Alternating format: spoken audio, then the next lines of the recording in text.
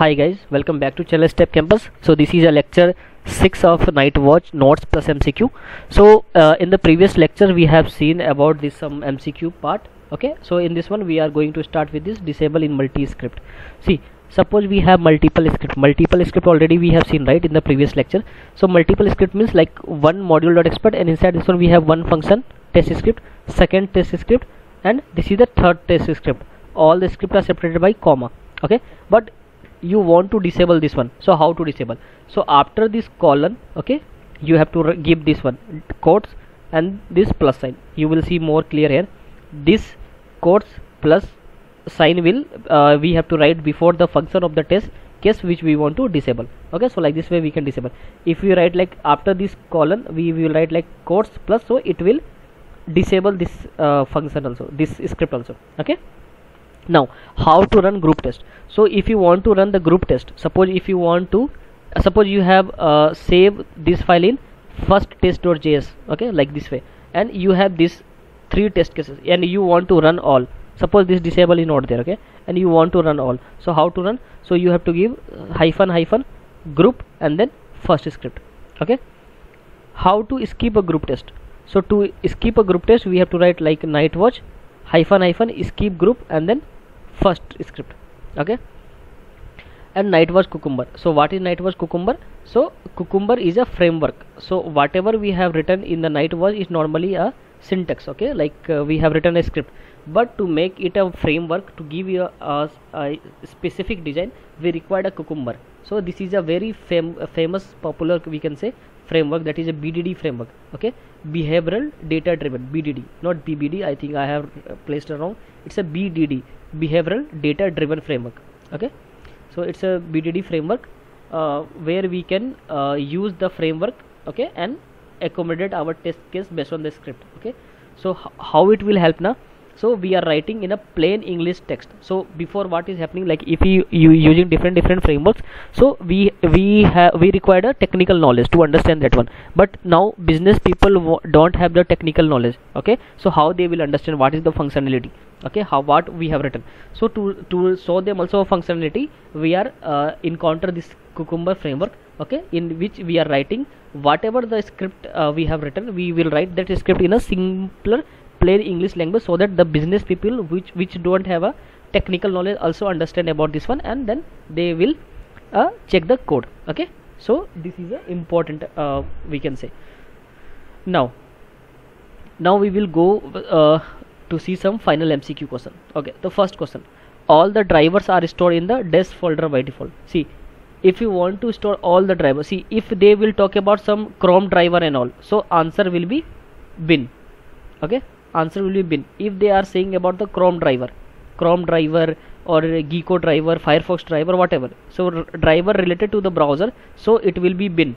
Okay, but they are specifically like saying like all the drivers. Sorry, not specifically saying, they are saying all the drivers. So all the drivers are stored in the lib folder. Okay, so option will be lib. Okay, once again I will tell you, if it is related to the Chrome driver or any driver, okay, right, like related to the browser, so the answer will be bin.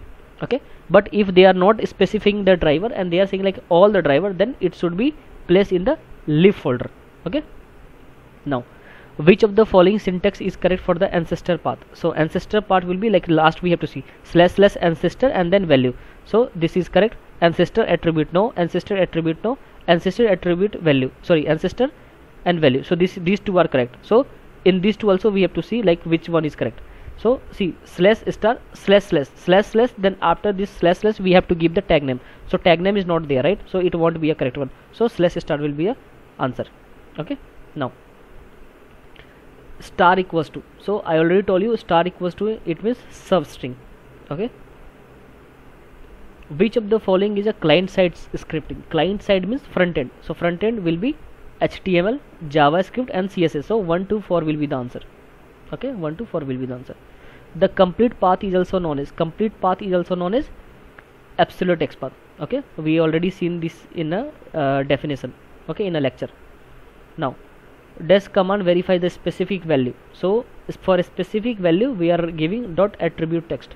Okay, how to switch from XPath to CSS selector. So we have to write dot use CSS. Okay, all the questions are already given. Some question we will see newly, so don't worry. For Chrome, we need to define the Chrome driver. So Chrome driver, where we have to define? So we have to define in CLI_args. This also we have seen. Okay. Now dash command verifies the value of the attribute. Okay. So if you want to see the value of the attribute, okay, so we have to use attribute contents. Okay, attribute contents command.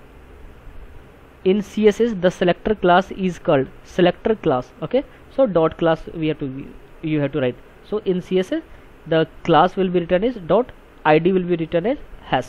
Okay, which of the syntax is correct for defining JSON? So I already told you, for JSON it should be inside the flower bracket, that is this bracket. So square bracket option will be incorrect, so just remove these two. Now between these two we have to think. So everything, either the value or the key, all will be in the double quotes. So we can see in this one double quotes we can see, but here we can see the single quote, so this is not a correct one. Okay, so option A will be the answer. Now dash command pause the execution. So if you want to pause the execution till the text or visible is not till the text or value is not visible. So how to do? So for this one we will write like dot for element visible. Okay, this command we will write.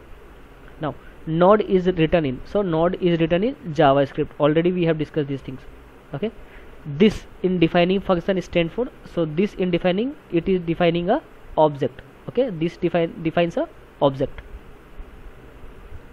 Which of the following is a server side? Server side means backend. So backend it will be a Node.js and Ruby on Rails. So 3 and 5 will be the answer. So 3 and 5 will be the answer. Node.js and Ruby on Rails.